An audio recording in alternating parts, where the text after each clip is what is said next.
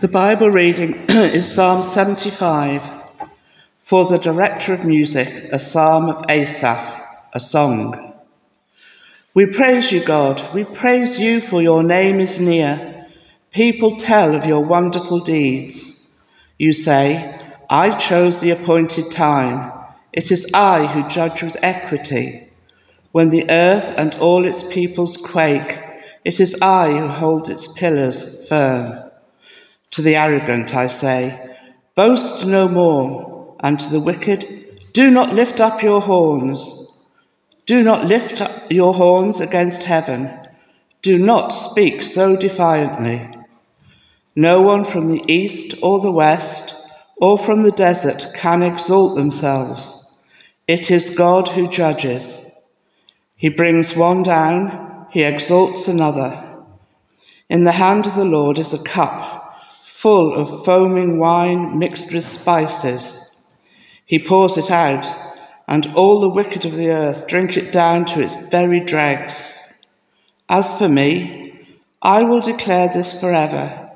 I will sing praise to the God of Jacob, who says, I will cut off the horns of all the wicked, but the horns of the righteous will be lifted up.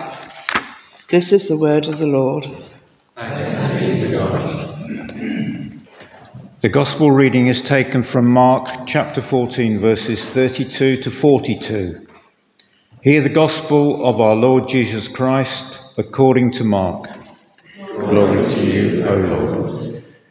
They went to a place called Gethsemane, and Jesus said to his disciples, Sit here while I pray. He took Peter, James, and John along with him, and he began to be deeply distressed and troubled. My soul is overwhelmed with sorrow to the point of death, he said to them. Stay here and keep watch. Going a little further, he fell to the ground and prayed that if possible the hour might pass from him. Abba, Father, he said, everything is possible for you. Take this cup from me. Yet not what I will, but what you will. Then he returned to his disciples and found them sleeping. Simon, he said to Peter, are you asleep? Couldn't you keep watch for 1 hour? Watch and pray, so that you will not fall into temptation. The spirit is willing, but the flesh is weak. Once more he went away and prayed the same thing. When he came back, he again found them sleeping, because their eyes were heavy. They did not know what to say to him. Returning the third time, he said to them, Are you still sleeping and resting? Enough, the hour has come. Look, the Son of Man is delivered into the hands of sinners. Rise, let us go. Here comes my betrayer. This is the gospel of the Lord. Praise to you, O Christ. So Lord, bring us again to the cross of Jesus, where eternity is decided. Bring us to that point again where we commit ourselves to you and your truth. In Jesus' name, amen. Do take a seat. Psalm 75 is on page 588 of the Bibles. I've reached halfway in the Psalms, 15 more years to go. And we'll finish it. Psalm 75. God says, I choose the appointed time. In the longing for justice, God chooses the time. Since October the 7th last year, Hezbollah, the terrorist group, has launched some 8,000 rockets and drone attacks at Israel. The plan was that this morning at 5 o'clock they would launch another 6,000 drones and rockets and missiles at Israel. But Israel heard about it. The intelligence networks worked right. And so at 4:45, 100 Israeli jets attacked the rocket launcher sites. 15 minutes to go. Timing is pretty crucial, isn't it, in these things? The judgment of God is good news in the Bible, and he is the one who sets the time. It's a psalm about God's commitment to judge the world, to put things right, and it's a psalm framed by praise. You see that in verse 1? We praise you, O God. We praise you, for your name is near. When you see that phrase, your name, think Jesus. He is the name of the Lord, the one who acts on God's behalf. Just like when you see the language in the Old Testament of God's right hand. Again, think of Jesus as God in action. God's name, his character, is Christ revealed to us. We praise God that in Christ he's told us what he is like. He's a God committed to justice. And verse 9, the psalm ends, I will declare this forever. I will sing praise to the God of Jacob, the God who keeps his promises.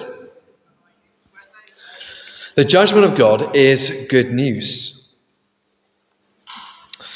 And the Psalms have a bit of there's often little kind of sequences of Psalms where you see how one Psalm perhaps raises a question that the next one answers or things like that. So Psalm 72, which was the end of book 2 of the Psalms, it's kind of gone through lots of struggle, and then finally there's a king on the throne.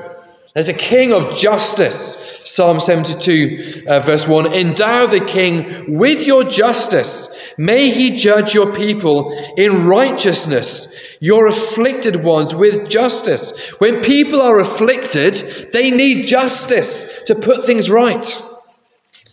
So Psalm 72 ends this crescendo. There is a king of justice coming. But then we move into book 3 of the Psalms, and there's a longing for this justice because we don't see it yet. Psalm 73 is about looking at the arrogant, envious, rich, wicked, the wicked who seem to be doing so well. And the psalm writer is like, why am I following the Lord when those wicked people are just doing amazingly well? And he struggles with this until he realizes, but this is not the end of the story. I know where they are heading. But God is my treasure. So as an individual, in Psalm 73, it's kind of, as an individual, I'm longing for justice. Psalm 74 is about a people longing for justice when God's church is being trampled and oppressed. We pray for Lord, act. Lord, revive your people. Come and act in this world again. And then Psalm 75 says, is kind of God saying, I will at the time of my choosing. You say, talking to God, I choose the appointed time. It is I who judge with equity. There is a reckoning to come. There is a date in the eternal diary of God. Just because we can't see it now does not mean it is not real. And when God acts in justice, he brings justice and judgment on the world. It is to put things right, verse 3. When the earth and all its people quake, it is I, God speaking, who holds its pillars firm. It's like a house built on good foundations, and when there is a lack of justice, things are being shaken. But the point is, the world is built on justice. That is, God made this to be a world where justice has the final word. It is a world where God intends to uphold what is right and to get rid of what is wrong. That is good news.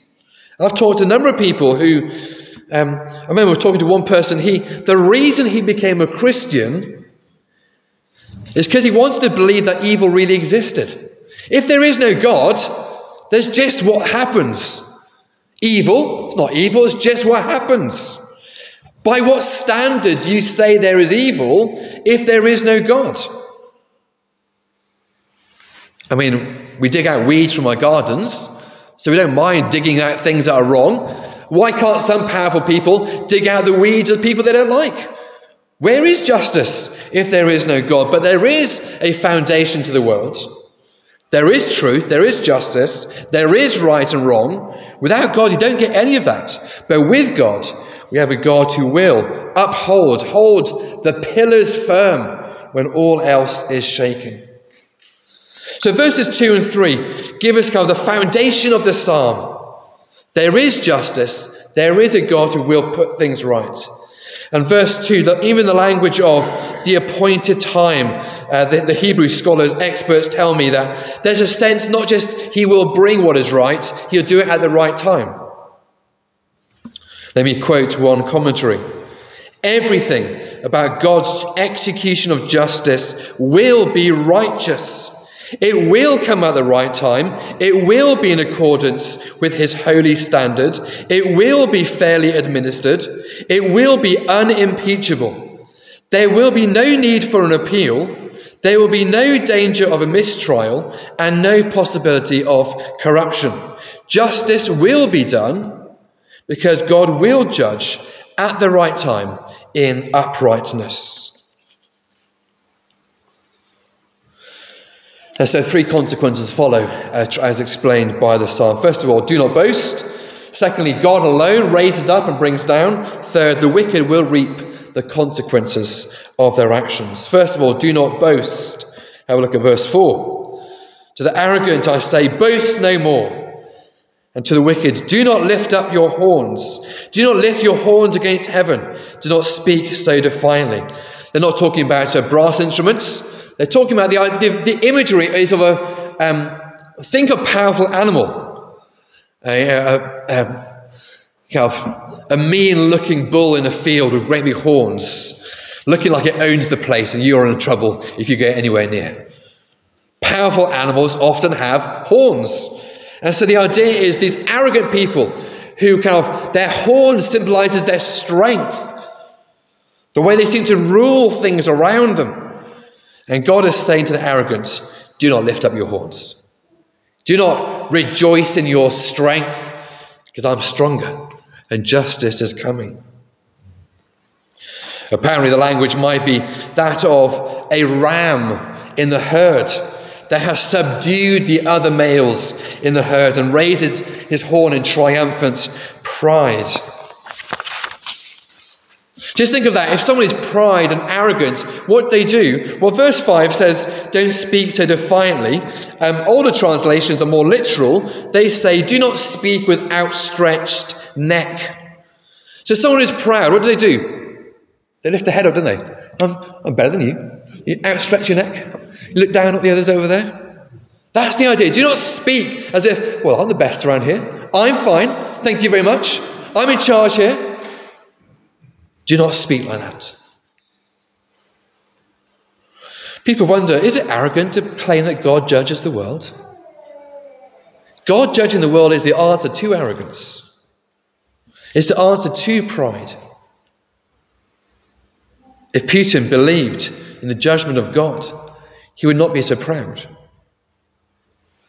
So the psalm, first of all, is saying there is a judgment. Therefore, if you are proud, if you have an outstretched neck, I'm better than the rest. I'm the one in charge right here. Thank you very much. Do not speak like that. Do not speak like that. Do not live like that. Do not think like that. Secondly, God alone raises up and brings down, verses 6 to 7. Verse 7 is a God who judges. He brings one down. He exalts another. Pride is the desire to exalt yourself. It's very instinctive human nature to try to work out the pecking order in any particular situation. You join a social group and instinctively, subconsciously often, we're quickly working out who's in charge, what's the pecking order here. As an aside, isn't it weird how many psychological terms are to do with chickens? You ever notice this? Someone pointed out this to me a few years ago. Pecking order, ruffled feathers, who rules the roost? You're treading on eggshells, you're feeling henpecked? I'm not sure what's going on there. That's completely nothing to do with the sermon, really. But the point is, when people are proud, they're saying, well, I rule the roost, I'm in charge here. And God says, no, I'm the one who raises up and brings down. God's verdict is the one that matters. In the history of the Old Testament, one of the worst ever kings was, remember Ahab? Ahab and Jezebel, really bad king. Ahab's father was a king called Omri. He gets about 3 verses in the Bible. Omri was born, he was really bad, he died. It's basically what he gets. Now, the archaeologists and the historians will tell you, Omri was a really big deal. In fact, the northern nation of Israel, everyone else around it called it Omri land for quite a few generations. So historically, archaeologically, whatever, Omri was a really big thing. 3 verses in the Bible is about all he gets. That's God's verdict. You're wicked, you're nothing. So who is on the right side of history? There's a phrase we get a lot. Who's on the right side of history? Well, God decides who's on the right side of history. God alone is the one who exalts or brings down. Can you hear the language here of the Magnificat? Later in the service, in the prayers, we're going to read Mary's song, the Magnificat. This is what Jesus came to do, to exalt the humble and to bring down the proud and arrogant. And that is what God will do in history at the end. He does it in smaller ways across history. Powerful people come to, they get their comeuppance, things come home to roost. Sorry, another chicken illustration there. But God is the one who brings down or raises up. God's verdict is the one that matters. Who's on the right side of history? Well, the arrogant and the proud are not. No matter how much they exalt themselves. Because there's more to this life than history. There is eternity. After death, there is judgment. Hell is real. Those who go through life with their outstretched necks, with their defiant words, thinking they can exalt themselves, God will bring justice. But those who are poor, those who are at the bottom, those who have humbled themselves, God will raise up. 1 Peter 5, humble yourselves under God's mighty hands, that he may lift you up in due time. Cast all your anxiety on him, because he cares for you. In our worship, we humble ourselves as we confess our sin, and then God exalts us and brings us to his table. We share in the royal bread and wine of the King and the kingdom. We are exalted, having been humbled in confession. We are exalted to children of God at the royal table. God is the one who raises up, and God is the one who brings down. Third, the wicked will reap the consequences of their actions. Verse 8, in the hand of the Lord is a cup full of foaming wine mixed with spices. He pours it out, and all the wicked of the earth drink it down to its very dregs. My visual aid here is some grapes from the vicarage vineyard. They're a miserable bunch of grapes, these are. And there's a vine against our house. Don't know when it was planted. Daphne, do you know when it was planted? Yes, in Peter Barnes' time, we thought Lizzie gave it to us as a present. There we go. If you want to know the history of the church, ask Daphne. I don't know if it's ever produced good grapes. Has it ever? Well, are they? It's always had plenty, but I don't think it's luck. I don't know if they're not looking good. Have a look at these after the service. They're small. They're kind of suspiciously probably mouldy. There's more seeds than flesh and juice in there. I don't know if it's the vine, if it's our lack of care for it, if it needs feeding. I don't know what it is, but if I turn this into wine, I probably would not drink it. I think it would be pretty grim. The bird's barely eat it. It hangs on the vine and just rots. That's not, even the animals ignore it. But that's the fruit. That is the fruit of this vine. You can blame nature or nurture, whatever it is. I don't know what's going on, but that's the fruit. There's only one sort of wine it's going to produce, which is a bad wine. The Lord brings the consequences of sin upon those who have done sin. The fruit, the bad fruit of prideful, arrogant living is like the bad grapes on that vine. And God will take that and turn it into a wine, and those who are wicked will drink the wine produced by the fruit, the bad fruit of their choices and actions and heart. God harvests all the deeds of the proud. This is another quote. The grapes their heart produces, and God treads out the winepress, ferments the drink full strength, and prepares the cup. Those who drink the cup down to its dregs have a full experience of the consequences of their actions. You can't escape the consequences of your actions if you live in arrogant, prideful, God-rejecting way. God has prepared a cup of wine made with the fruit of sinful action, and the wicked of the earth will drink it to the bottom of the cup.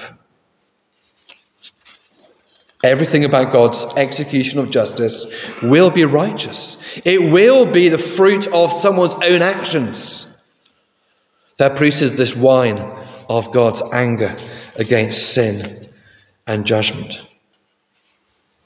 The wicked will face the consequences of their actions. They will drink of the fruit of their sin. So the psalm comes to an end. As for me, this is good news, because God will uphold what is right in the world. God is the one who will cut off the horns of all the wicked, but the horns of the righteous shall be lifted high. And interestingly here, it's the horns, plural, of the righteous, singular. It seems to be implying that at the end of the day, there's kind of only one righteous person who will be lifted up. But we can be lifted up in him, the Lord Jesus. Timing is everything. The judgment of God is good news unless you're on the wrong side. The issue is, humanity is on the wrong side. We are the vine producing that fruit. And it's not pretty. It's not tasty. It's not going to produce anything good to drink. Why do the Psalms long for justice? Why does God delay? Timing is everything, because God is giving us a chance now to be saved. Jesus, in the Garden of Gethsemane, fell to the ground and prayed, Abba, Father, he said, everything is possible for you. Take this cup from me, yet not what I will, but what you will. There is a cup of wrath. There is a cup of God's anger against the foul, fruitless, lifeless, bad-tasting sin that humanity produces. There is a cup, but Jesus drank the cup for us as he hung on the cross. Take this cup from me, he said, yet not what I will, but your will, what you will, he said to his Father. The consequences of our actions, Jesus drank to the dregs as he hung on the cross. The high and mighty God was brought low in death and humiliation. For you, Jesus drank the cup. For you, he took the consequences of our actions, our pride, our arrogance, our outstretched necks. He is the one who drank the cup to its dregs. The wrath of God was poured out, and Jesus drank the cup for you and for me. So that now, while we wait for the day of justice and judgment, now we might come to the cross. Now we might come to the only righteous one. We come to him and we are made righteous in him. He drank the cup. He was punished in our place. He was vindicated, raised up by the Lord. And if we belong to Jesus, then we will be raised up righteous with him. Hebrews 9 says, just as people are destined to die once, and after that to face judgment, so Christ was sacrificed once to take away the sins of many. And he will appear a second time, not to bear sin, but to bring salvation to those who are waiting for him. Jesus, for you, drank the cup. I've used this phrase before, but not for a while, I don't think. It's worth using it. I'm borrowing it from someone else. You are more wicked than you ever realized, but more loved than you ever dreamed.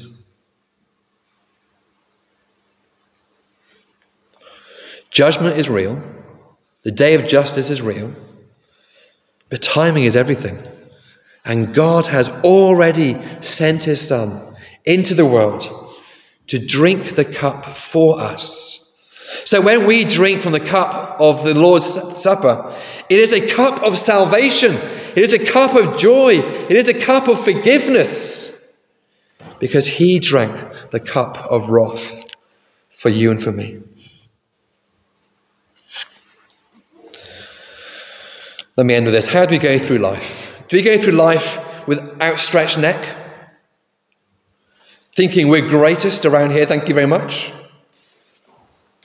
Others go through life with head bowed down, maybe caused by what others have done, or they know their own guilt, they know their own sin, they know their own arrogance, and their heads are bowed down. What about you? Where do you fall if you kind of drift? Where do you tend? Is it the I'm fine? Is it the I'm lost?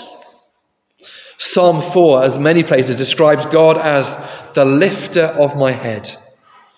God just says to those whose heads are bowed down, I will lift your head. You are more wicked. Yes, you're more wicked than you ever realized, but you're more loved than you ever dreamed. For those who are outstretched necks, you're more wicked than you ever realized, but you're more loved than you ever dreamed. God lifts up our head with confidence and humility together because Jesus was lifted up on the cross and drank the cup of wrath so that we might drink the cup of salvation. Timing is everything. Why is God delaying justice? So that today we might call on the Lord and be saved. Let's pray.